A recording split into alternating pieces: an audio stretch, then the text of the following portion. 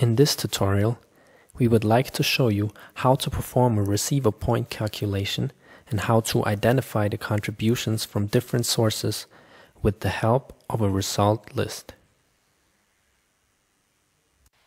After starting the software, we create a new noise project with one emission variant and design a simple setup. First, we go to the pre-selected standard element library and choose the element building. Then select the Draw Element button and activate the buttons for closed and rectangular element. Left-click on the desired position to draw the first node. Add a second, third, and fourth node by left-clicking into the map and close the element with a right click. This opens the input dialog. Set the relative height of the house to 10 meters and close the dialog by clicking the OK button.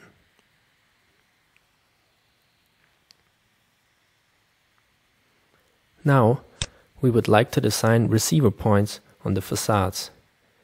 You can either draw receiver points with the respective element in the standard library, or you can use a macro to generate receiver points automatically. Therefore, select the Edit Element tool and left-click on the house.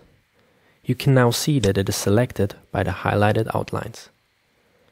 Right-click on the house opens the menu where we select Macros, Generate Receiver Points. We now enter the number of floors, which is 3, the altitude of the ground floor receiver with 1.5 meters, and the floor height with 3 meters. Close the dialog by clicking the OK button. All receiver points that have been created are now displayed in a table for your information. The next step is to create the noise sources. Therefore, we choose the ISO 9613-2 element library on the left and select the line source. Then change to the Draw Element tool and deactivate the buttons for closed and rectangular element. Go to the desired position for the beginning of your line source, for example a road. Left-click and draw the road by setting a second node. Right-click to finish the construction. In the element dialog, we can enter a name for the road and set the relative height of the emission line to 0.5 meters. Therefore, open the geometry input and right-click on the column for the relative height set.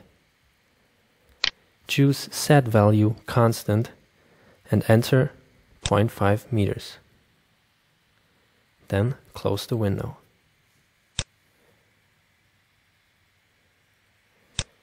We now enter the length-related sound power level of 75 decibel directly and close the dialog by clicking OK. In our example, we would also like to take into account a nearby industrial site. So we choose the area source element from the ISO library and set 4 nodes with a left mouse click. To close the element, simply right-click.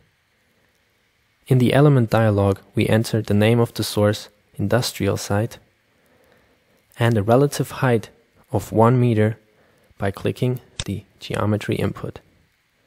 Again, to set a constant height, right-click on the column for the relative height set, choose Set Value Constant, and enter 1 meter.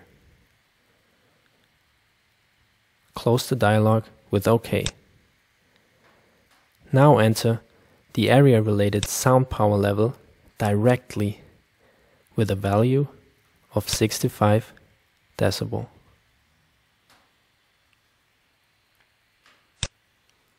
In order to calculate the overall level at the receiver points, we go to the Point Calculation dialog, which is easily accessible by clicking the respective icon.